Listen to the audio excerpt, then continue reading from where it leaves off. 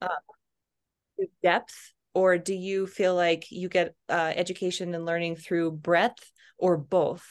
Right? Breadth is like the expansive, like a lot of information from different sources Right. versus like a deep dive of depth.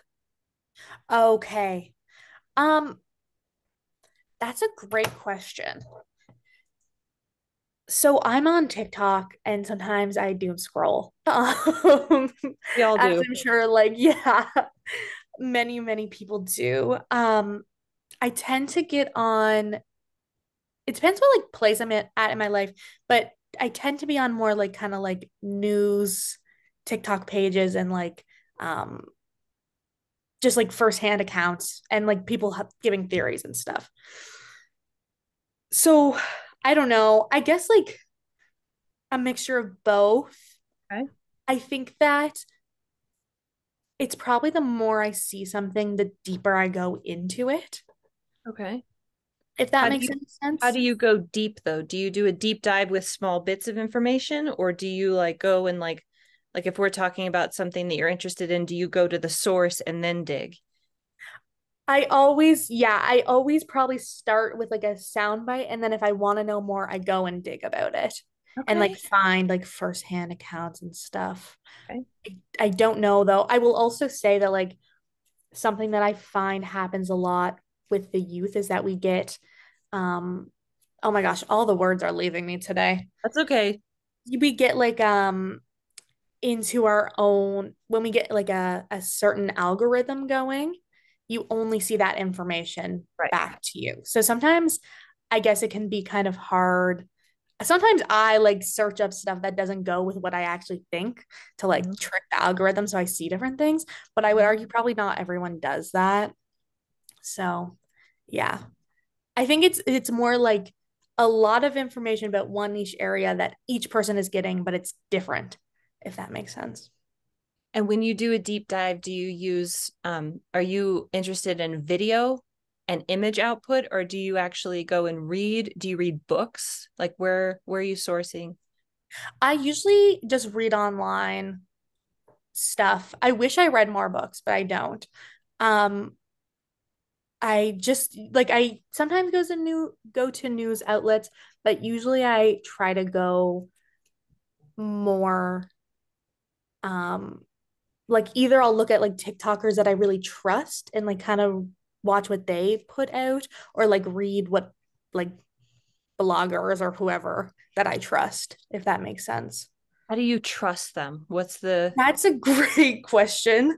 I kind of just look, I'll follow someone and I'll see how many of their opinions are based in fact that I can find. And then if it's like pretty consistent, I like slowly build trust with their information. I okay, hold used to on. ask my students when they wrote research papers, I said, you can use any source you want, but for every source you use, you have to qualify them. So Yeah.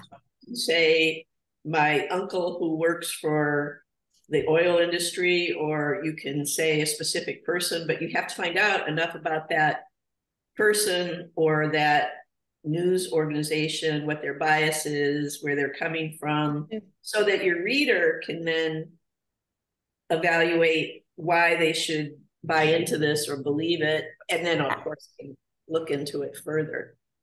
What do you do, Reagan, to find information? Do you do deep dives? Hold on, I'm writing down what you just said before I forget it. Qualify it. I can't write fast enough and I'm writing in cursive, so I'm like, um, I have them similar. Yeah, do a, you know, they have to go through a database online where we have different sources, and then I don't let them just stop at Wikipedia ever. It's like a starting point for me, so I'll have Start them, there though. yeah, Yeah. they have to do a deeper I dive mean, I on. kept doing that today when people would say somebody's name or a concept. I would look it up real quickly Yeah, because yeah, somebody I'd never heard of, or like when the speaker this morning, I don't know if I wrote it down, but he was mentioning, I couldn't hear what he was saying about two two-eyed. It was the Oh, focus. two-eyed seeing. Two-eyed seeing. Two-eyed Yeah. seeing, and I couldn't even hear. Was it TO? Was it TWO? I couldn't even hear at first what that was. So I looked it up, and then, you know, he was kind of defining it, but he kept going to the same, he kept using the same examples. Mm-hmm. So while he was talking, I was looking that up and then reading about it, and reading about the three people that coined the phrase and where they came from and what their experience was, so that it began making more sense to me. Who were the three people that coined it? They're Mi'kmaq, right? Yes. I just put a link in the chat that, because I looked it up too, Kathy. It was from Integrative Science. Yeah, they had different backgrounds. Seeing with new eyes. Way too many notes here. Okay, so Murdana was a clan mother and spiritual leader. Albert Marshall was an environmentalist, and Cheryl Bartlett was a biologist. Mm-hmm. And in the definition, it said viewing the world through both Western and indigenous knowledge and worldviews, introduced by the Mi'kmaq. And at least in the definition of it, it was sort of an equal, coming from indigenous and, I don't know, Western or whatever. Whereas what he was saying this morning, it felt more like it was that First Nation people had the ability to see their worldview, and also with the other eye to see others. And I wasn't quite sure if he was saying, well, it's the same thing for other people who see theirs and indigenous. So I was curious about that. I actually learned about this in school last year. And so two-eyed seeing is like the specific term for people viewing the eye from like indigenous and from a Western perspective, but like the general idea can be applied to other cultures. Thank you. Yeah. I came in at a very interesting time. It sounds like we're trying to reconcile the differences between Western science and indigenous cultural knowledge, it sounds like. Well, actually, what question Reagan had asked Cadence was, when you want to learn something, where do you go for information? Do you go to short snippets of information? Do you take deep dives into stuff? How do you qualify to decide if it's got any accuracy? And I was saying that as I was listening this morning, I had not heard the term two-eyed seeing. So while I was listening to it, I was looking up, and I think probably the first thing that came up was Wikipedia, you know, and then from there I went to who were the three people that originated this, because I was trying to figure out where he was going with that. Mm-hmm. So we had been talking about, where do you get your information? You know, is it short bites, and is it online, or do you read books? Mm-hmm. So Cadence had given a very good answer, and Reagan hadn't answered it really. Oh, right. Because I ramble. That's my problem. Yeah, I kind of did. I have students look through reputable databases and then go and try to find reputable sources for their information. What about you? What about me? Oh, I'm a digger. Like, especially when it comes to I don't trust a lot that I read online. And so I go to like peer-reviewed papers, things like that. I like science papers.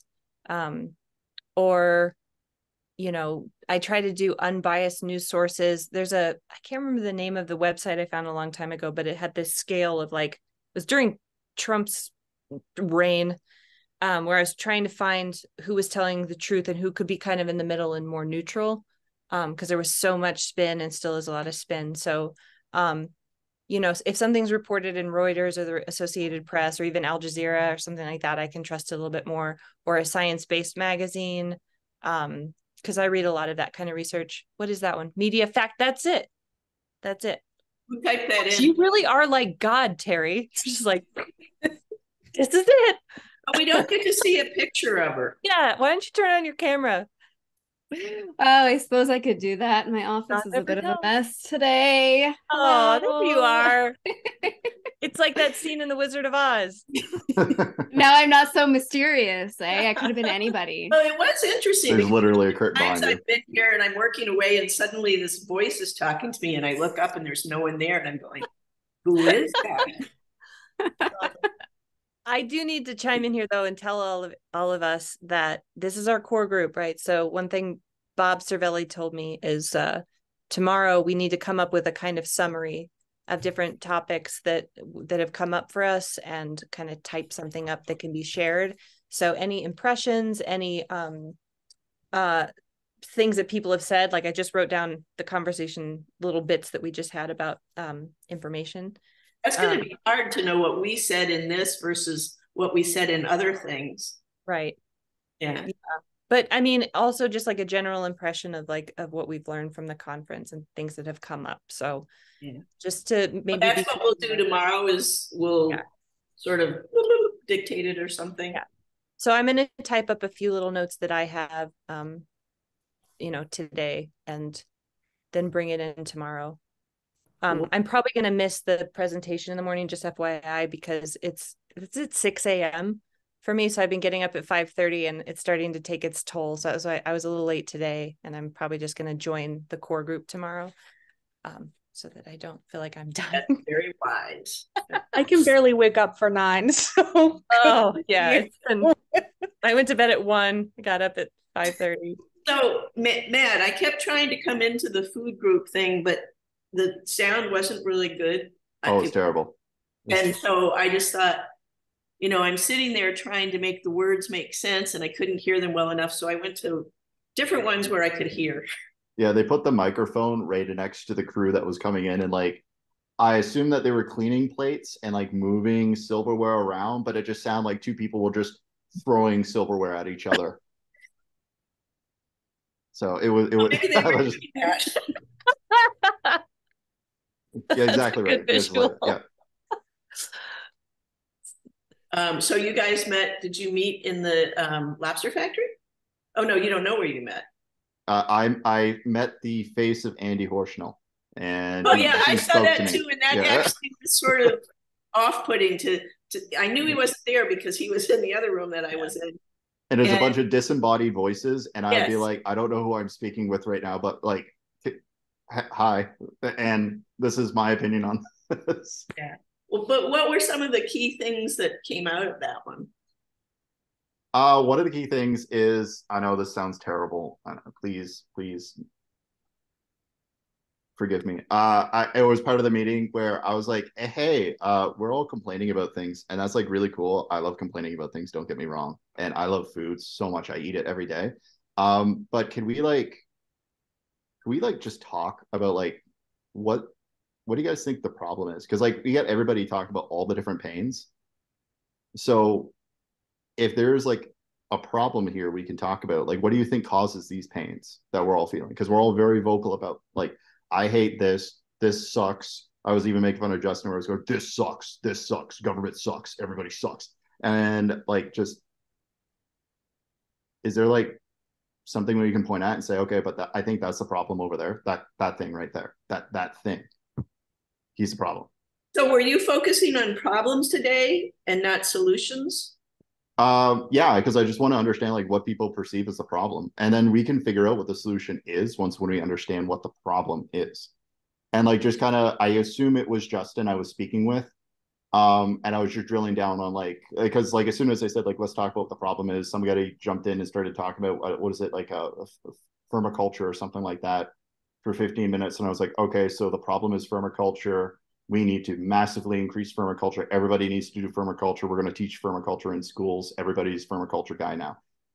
No. So then it's, okay, well, what is the problem? And then we the more that I just drill down on that, we got an actual list of from, I assume again, Justin, hey, here are 7 things that we need. The problem is infrastructure in the food scene in Atlantic Canada. And these are the things that I think we need to focus on. And is that, like, let's be realistic, is that accurate? Probably not. Is that precise? Maybe.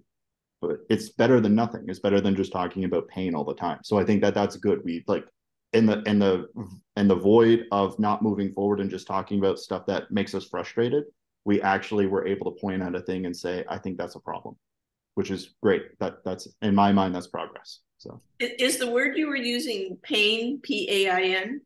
yeah, PAIN. Because the way that, like, again, like, I am a filthy capitalist. Okay, I know this is crazy, but the way that I build businesses is I go and talk to people about their pain. So I'm doing like what we're doing right now. I go in and say, what's on your mind? How do you feel about that? And just kind of get from their perspective, because I'm going to be learning things. I don't know what their world perspective is. I don't know what they feel about things. So it's important that I connect with individuals and just ask them, like, what's on your mind about this? And then I'll sometimes give my appeal about it and say, well, this is how I feel about it. How do you feel about that? And we can go back and forth about the pain on a specific thing. Like, for example, right now in Nova Scotia, if you were to say, Matt, what's your pain in Nova Scotia? There's somebody sending me a message on chat. How dare you right now? Oh, you're taking notes and listening. Okay. Thank you. Thank you. But if somebody asked me, like, right now, like, what's your pain in Nova Scotia? I would say I am frustrated with Nova Scotia, not the government, not the people, but the aggregate of the food industry. Because when I go to sectors outside of Nova Scotia, across the United States, across Canada, it seems that Nova Scotia is somehow different. Even when I go to like PEI runs their food scene, I would say considerably different than our food scene here in Nova Scotia, where they're far more organized. They have a pipeline to success. Like, I can talk to somebody like a Food Island Partnership, and I could say, hey, if I want to start a food company, like farm, brand, distributor, whatever, and PEI, who would I talk to? And like, how do I figure out how to even begin this process? And like, if I wanted to succeed to the point where I get to the business to the point where I could take investors and maybe even sell it off and take a big profit, or maybe just turn it into a community run entity. How do I do that? Like, they actually have like a pipeline to success there. And in Nova Scotia, I asked that and they say, I don't know, man, like, just try to find somebody that knows. And that's a little frustrating for me, where I can go anywhere else. It just seems no, it's not anywhere, it's everywhere else. I can ask that question. I have a very determined, well thought out, evidenced answer besides Nova Scotia. And I don't know what the problem is. I assume it's a lack of information, but I don't know for certain. So I'm just trying to figure that out myself. And that's kind of my entrepreneur journey, like right now, is trying to find the answer to that. So I would say the problem from my point of view is lack of information. But when I talk to Justin, why do you use the word pain as opposed to frustration or anger or distress? Good question. Good question. So I mean, it sounds like pain in the butt. Yeah. So the way that tech entrepreneurs think of pain is, I guess simply a story is the best way to explain it. I met the guy when I was in Toronto, the guy that actually created Gmail and for Google. And when he described when he went to Google's board and tried to explain to them about what he wanted to create and how he wanted to create it, their board suggested to him, they said, like, it's not that people need to send email, it's people need to have such an insane pain that they feel like they're trapped underneath a boulder, and you're there to solve their problem, and all you need to get from them is just their contact information. They need to feel like completely trapped and helpless, and you're there to solve the problem, and all you need to do is get the contact information, because then that's a success for us. So then the way that I've modeled it for myself and how I find other people in the tech business model it for themselves is, what is the pain? It's not frustration. You actually have to feel pain. So you can close your eyes and say, man, I hope somebody comes along today to solve my problem. And then a tech entrepreneur enters the room. Uh-huh. If I disappear suddenly, the rain and wind have just picked up a lot. Oh, no. And we might be losing power. So it won't be because I'm being rude. It's Well, that's very good. pretty with all the trees going. It's not because you're being rude, it's because you're being carried away by a storm. Yeah, because like if I'm explaining something to you and then suddenly your camera turns off and you just disappear from town and be like, you know what, like maybe Kathy just not into the tech scene, you know. I don't know. I It's like when I'm looking outside right now with this big wind, we have a lot of leaves still on the tree. It's just like instead of 15, 20 leaves cascading down, thousands are coming down right now. Oh, that's beautiful. It is beautiful. But it's going to mean that my picture taking is going to have fewer leaves in it. That northeastern winter is coming for you. No, not yet. Well, maybe would it help if we did some brainstorming right now of what we've been doing? It's mostly been the four of us. I mean, I know Nancy was in the first time, but she wasn't really it's funny because I've taken notes in all the sessions, but I didn't take any notes because it was just so much more relaxing just being with us. It's just like, oh, okay, this is good.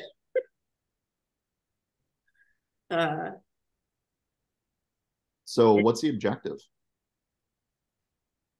of what we're doing, or of the whole? Well, we're supposed to come up with I wrote it down.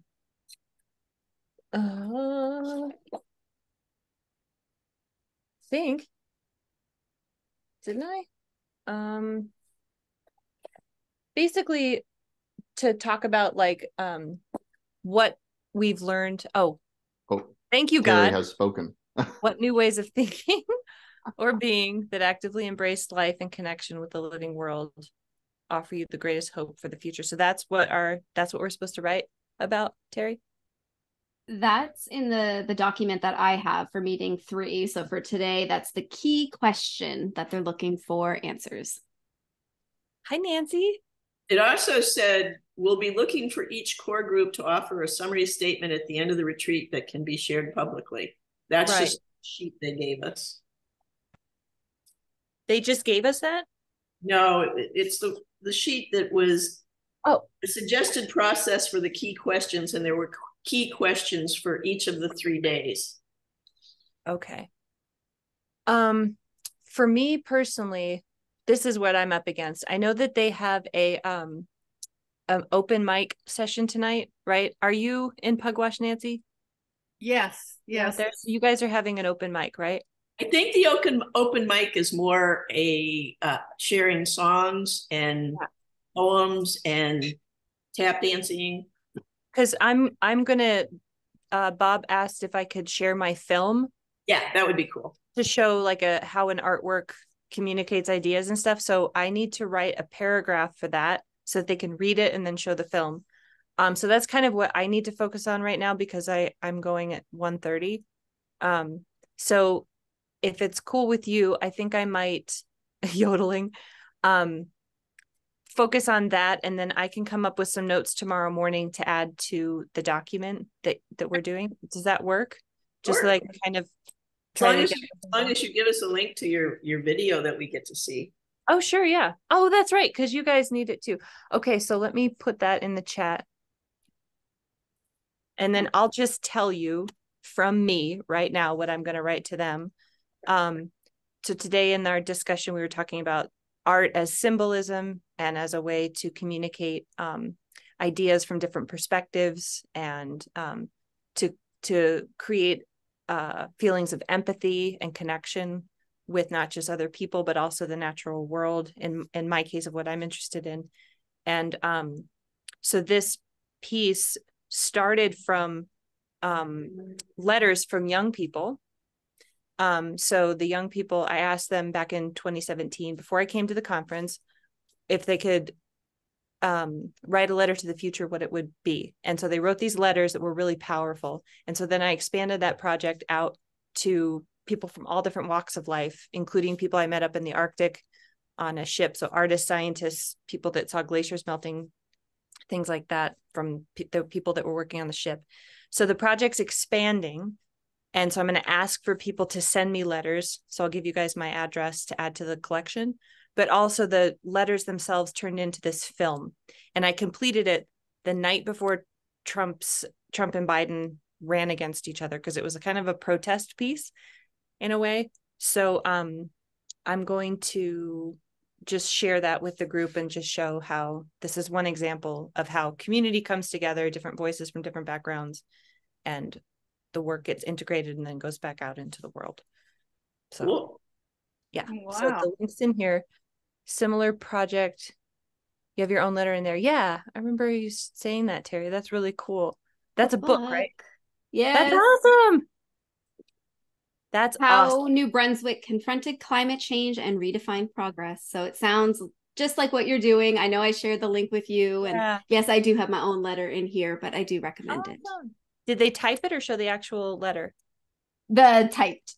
Okay, cool. Right on. Wow. Yeah, I want to order that.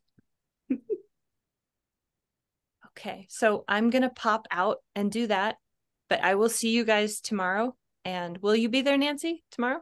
Well, I can't promise. The reason I popped in today is I wanted to apologize for yesterday. After the school event, well, we had to have pictures and all that sort of thing. So I just didn't join you. And then today, it's really busy, and I wanted to apologize to you again. But I also just wanted to tell you a little story, Kathy, because I know you're kind of the historian of this place. Anyway, I share just a tiny little historical note. Yeah. Okay, back in 1957. Yes. I was in Ontario, but my future husband's family was in Nova Scotia. They were in New Glasgow. Anyway, my future mother-in-law ran the Baptist Church camp, which is right across the bay. And she did the summer camps there with girls. That was her thing. Anyway, it was 1957. And because she was a music teacher, she always had the girls singing. Anyway, along came somebody from Thinker's Lodge and said, "Oh, we hear this angelic, beautiful singing across the bay, floating across. It's so beautiful. Would you please come and sing for us?" And I guess my mother-in-law thought, maybe did a little investigation and found out that it was seemingly only men at the meeting. And she thought, okay, I have this group of girls. I'm not going. So that was a kind of sad ending to that story. Well, there were women. If you're talking about the one where the scientists were there. Well, yes, I understood later. I think she realized she had missed the opportunity. But there were more men. Yeah, she also knew that. I think, well, I can kind of understand her position. Oh, sure. And besides, it's sort of more magical if the singing is just floating across the Northumberland Strait. Yeah. The angels. Yeah, that's it. Pretty cool. Yeah. I love those stories. My favorite days at the Thinker's Lodge were when people would come in and just give like little snippets of history like that. I love that too. Yeah. I was in the Thinker's Lodge by myself one night, and I didn't have any lights on at all, and I was in the great room and I was reading on my Kindle, and I suddenly saw someone peering into the window from the deck, which is the great place to see the sunset. And so, I went out and introduced myself, and it turned out he had been a firefighter and one of the firefighters that had helped save the lodge when it was caught on fire. So I said, wait, let me get my computer. I'll interview you right now. And wrote it up. And that used to happen to me a lot. I didn't realize that the house had been on fire at one point. Yeah, there was a fire, I think it was around 96 or 97.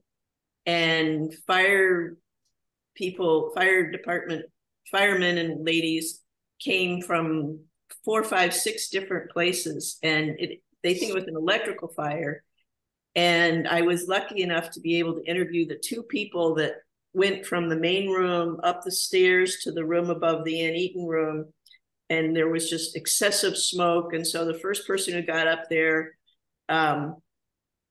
was overcome by the smoke and couldn't breathe. And they had to carry him down. And then the next 2 people that went up, one of whom was Lisa Betts, they went up and, and she was, I had my microphone in my hand and I'm following her as she's enacting, I had all this gear on and I couldn't see and there was smoke everywhere. And then the other guy that she was with had a special tool, and it's more than an axe, but it's in essence looking like an axe, but it's more than that. And he had to punch a hole through the wall in the window to get enough of the smoke out so that they could fight it. And they had rung the bells for the town, and everybody also had other jobs in addition to working for the fire department. And so the guy, Bob, can't think of his last name, who was head of the fire department, he'd been teaching a history class and he just left when the bells rang. And then the principal goes in and takes over his class. And luckily, some lady had just gotten a video camera the day before. And she went over because they rang the bells and the whole town came and everybody's watching. And she stood there and videoed the whole thing. And I got this video of the whole thing. And she's going, is it on? Is the battery working? Is this battery going to die? And she filmed the entire thing. And then they didn't want everything inside to get destroyed. So hand over hand, the people that lived in the village passed every book, table, picture, everything that was in the house. They just did it hand over hand and took it all into the lobster factory, and they saved everything. And luckily, it's mostly the floor was damaged, and then, obviously part of the roof because they had to punch holes in the roof, and a lot of smoke damage. My goodness. So, things like, because I used to spend so much time at Thinker's Lodge, people would say, oh yeah, my mom took this video. And I'm going, oh. And so I got my cousin who worked for a news channel to go through the video and get stills from it.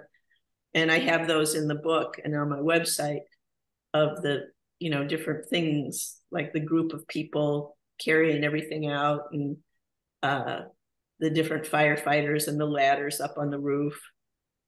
But people were, I remember one time it was Canada Day, and that's one of our busiest days, everybody coming to celebrate and lots of visitors. And I just said to somebody, I'd really like to interview such and such person about the hooked rugs, because when there was the fire, a lot of them got damaged. And a group of rug hookers spent a long time trying to match the threads on the treads going up the stairs. They meticulously recreated the design, and they made the stairway treads all the way up. And then after they did all that, they happened to look on the other side of one of the undamaged treads and saw that it had been made in Taiwan. But anyway, when I was asking that I'd like to interview this person, someone said, oh, well, that's okay, because she's touring the lodge today and she's over there. And so I just sat down and typed up the interview. Oh, wow. Well, it's certainly become an amazing spot. And I think it's the people that made it. I really do. Yeah, that's why I've interviewed 60 people now. So I interviewed the people that worked there. I've interviewed people that worked on when they were rebuilding it. I interviewed someone who helped put on the new roof, someone who painted it. When they raised the lobster factory and made a new foundation and it cracked, one of the sides of the walls cracked, it's another person I interviewed. And so I wanted to find the stories of all the people that had worked behind the scenes. Mm-hmm. Hmm.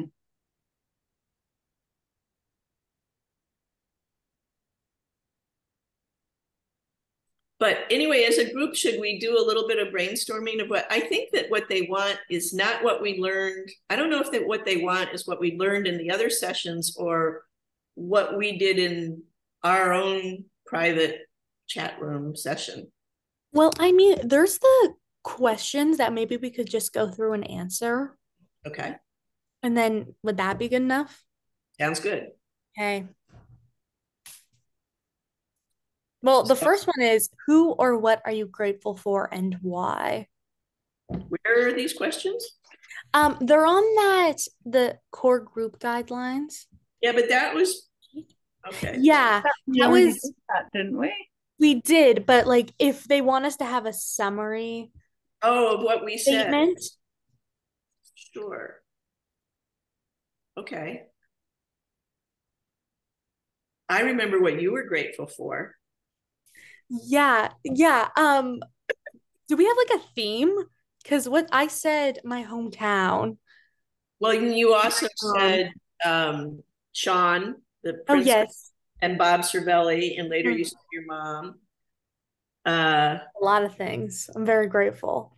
Well, should we just if I mean that could be one way that we could do Yeah. it, and everybody could just do that on their own and type it up real quick and then give it to Reagan tomorrow. Of course, you could just make up stuff if you don't remember because I don't remember. I've even forgotten what I said. Ever talked about when you think about the unfolding state of the world, what troubles you the most? How does it make you feel? I don't think we ever talked about that. No. Don't know whether we need to. We're on to the reformatting it. What new ways of thinking or being that actively embrace life and connection with the living world offer you the greatest hope for the future? Well, I think I mentioned about the event at the Pugwash High School. The youth. Yes. Yes, the nuclear weapon free zone. Yeah. Yeah. That for me was a singular importance. So I was grateful to Bob Cervelli for getting me involved in the first place. And you were there, right? You went to the presentation? Yes, I was one of the presenters even. Because Cadence didn't get to go and it was based on her work.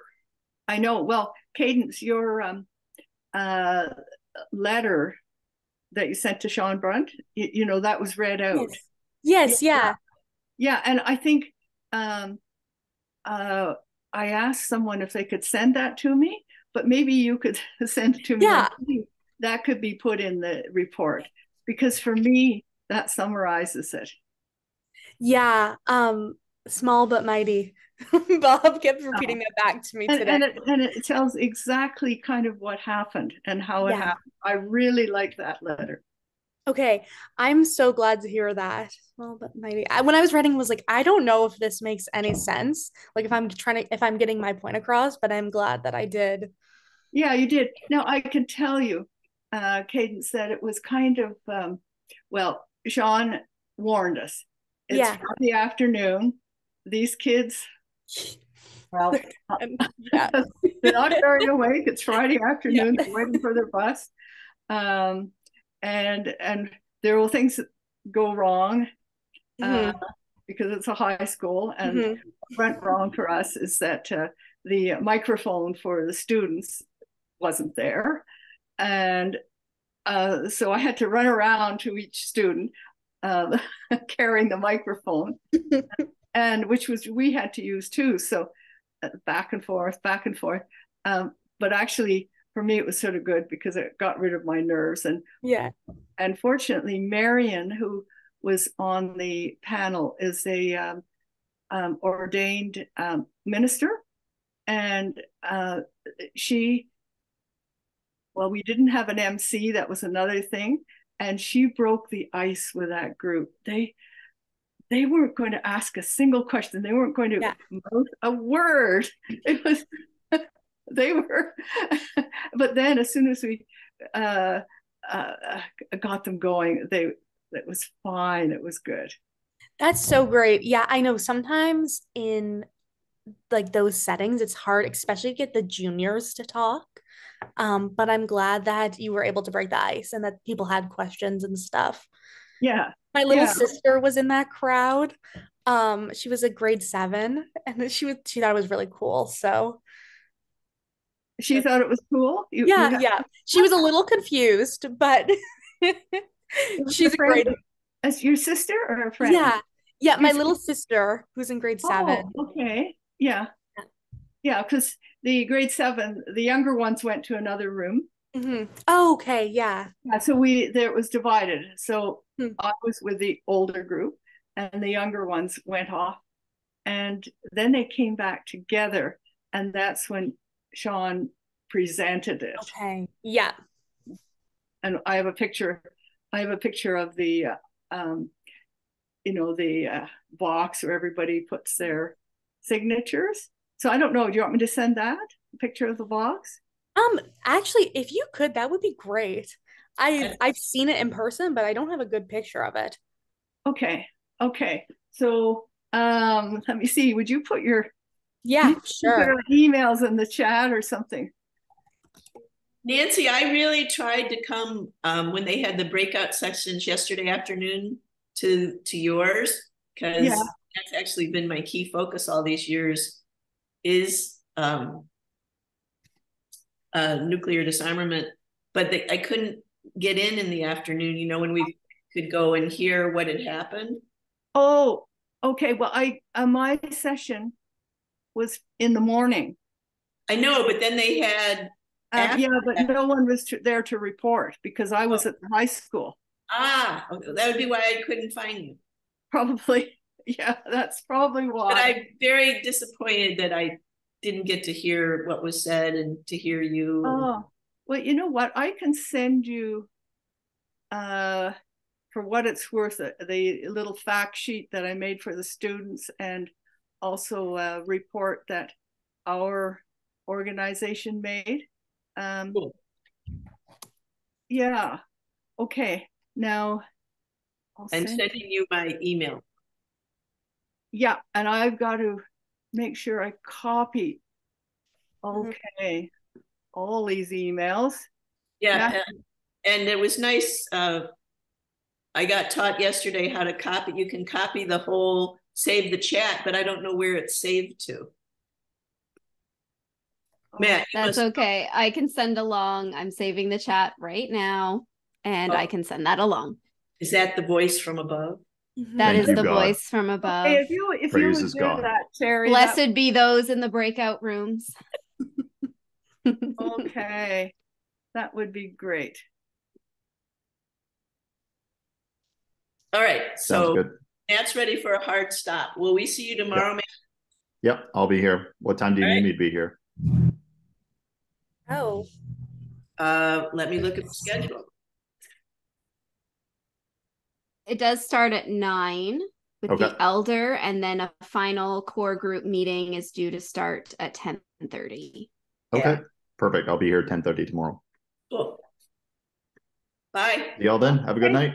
Good night. Enjoy the tap dancing, open mic, yodely, yodely, yodely. Sounds good. Thank you. Have a good one, folks. Take care, everyone. Bye. Bye-bye.